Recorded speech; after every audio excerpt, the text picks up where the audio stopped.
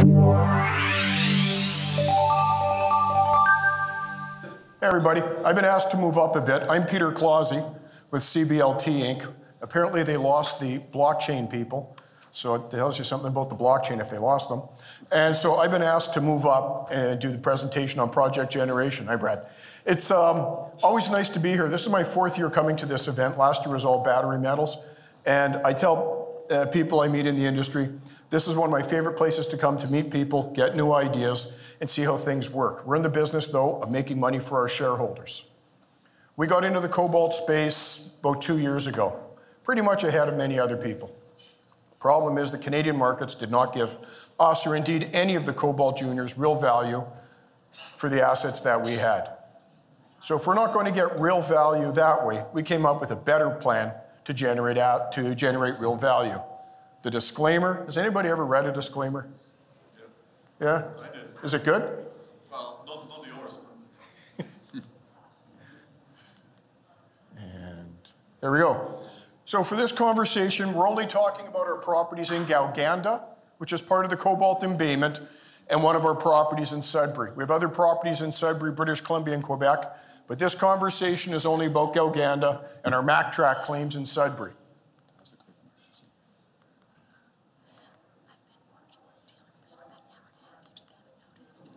In Gauganda, we bought 5 assets in a portfolio. We paid $114,000 for 5 assets, roughly $50,000 in cash, the rest in stock.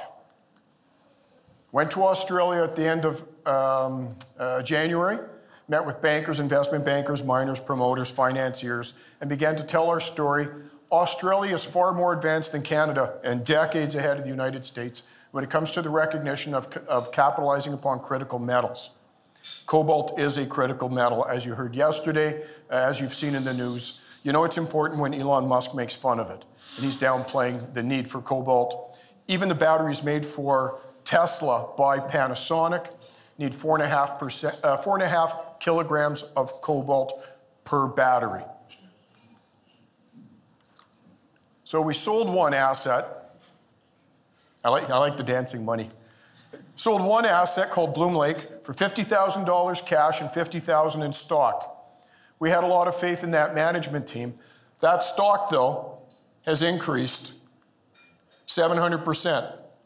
So what we sold for $100 grand, we actually got $400,000 of value out of for one asset. And remember, we bought the whole portfolio for $114,000. We then sold 2 other assets. Again, dancing money. Corco Lawson and Farr for $50,000 and $87,000 in stock. As of this morning, the stock was up over $100,000. So again, this is one asset that's part of the portfolio of 5. And between this and the other company, we're up over $600,000. Not done yet. We then optioned off 2 of the remaining assets in Gauganda. For that, we got more dancing money. $20,000 for each option, plus a minimum work commitment over the next year. We also get a 10% management fee. They, being in Australia, don't want to come to Canada to learn the system, learn the local geologists, the regional geologists, First Nations. So they've asked us to run the program for them, and for that we get an additional 10% management fee. The price is $100,000 if at the end of the first year they want to buy the properties. If they do that, with the minimum spend, that's roughly $1 million of value to us, for which we spent $114,000. Then we go to Sudbury, one of the great geologic wonders of the world. We purchased MacTrack roughly 6 months ago. We found a historic shaft of 5 ounces of gold over 50 feet. Plus, we found gold and cobalt in a quartz vein at the east end of the property, near where the Nipissing diabase intersects the basement rock. We quite liked that. The prospector quoted a number that we refused to pay. Eventually, winter came and the prospector got cold, so he sold us the property for $25,000.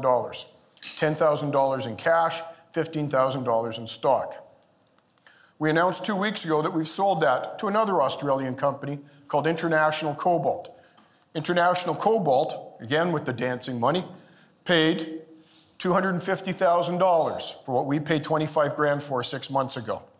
Again, half in stock, half in cash.